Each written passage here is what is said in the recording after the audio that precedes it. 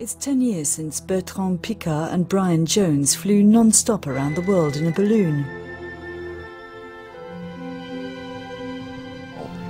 When Brian Jones and I were flying around the world, I learned a lot of things about ballooning. Don't you know it's an exclusive club? Only explorers get in here. Ballooning is a beautiful metaphor. Because in a balloon, like in life, we want to go in a direction, but the winds push us in another direction.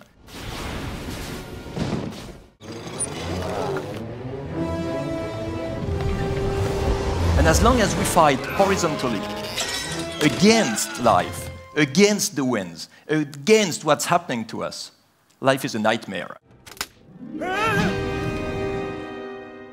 How do we steer a balloon?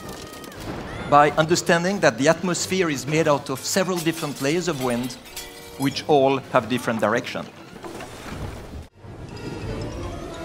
If we want to change our trajectory in life or in a balloon, we have to change altitude.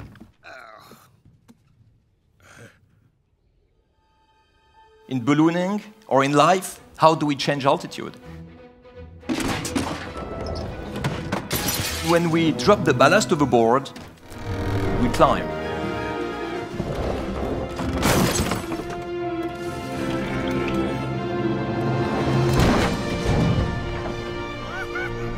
And I think in life it should be exactly like this. Throw overboard a lot of ballast.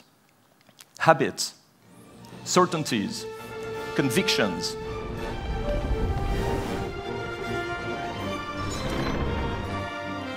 Changing altitude in life, that means raising to another psychological, philosophical, spiritual level, is which is the ballast you would like to throw overboard.